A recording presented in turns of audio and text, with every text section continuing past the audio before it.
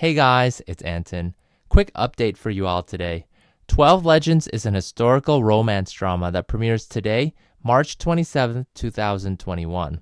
This drama is adapted from a novel of the same name and is set during the Republican era of China. The show's production team had been busy releasing photo stills and an MV of the drama's theme song these past few days leading up to its premiere today. The story focuses around the romance of two mythical beings spanning over 2,000 years. Jasper Liu plays as the main male lead. You may remember him from his work in the 2019 dramas Triad Princess and Before We Get Married. His character here is an ancient creature born from a rock and transcends existence beyond that of demon and god. He runs a gallery that attracts humans and demons from all walks of life and witnesses for himself the many things that they would do for love.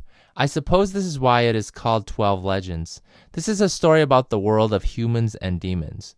Gulinazha is the main female lead. It's been a while since her 2017 Fighter of the Destiny, where she starred opposite of Lu Han, but she did very recently appear in the costume drama Weaving a Tale of Love, which had its finale last month on February 22, 2021. Her character here in 12 Legends is as equally mysterious as the male lead. She is a being formed from the Night Pearl and is shrouded in mystery. She loves to travel the world but was imprisoned by the male lead for 10 years. The story will follow the two main characters as they encounter many demons and their many stories in Republican era China. This drama first started filming back on October of 2019, and we saw its very first teaser trailer when it was released last year on November 11, 2020. So what do you guys think of this one so far? Gulinazha has never really been the strongest actress in my opinion, and her previous works have been a little hit or miss. But looking at this storyline and premise, this is probably one of her more interesting works that I'd be keen on checking out. It's interesting that this is being released at around the same time as Rattan, which is also another supernatural fantasy drama that very briefly was set in Republican era China.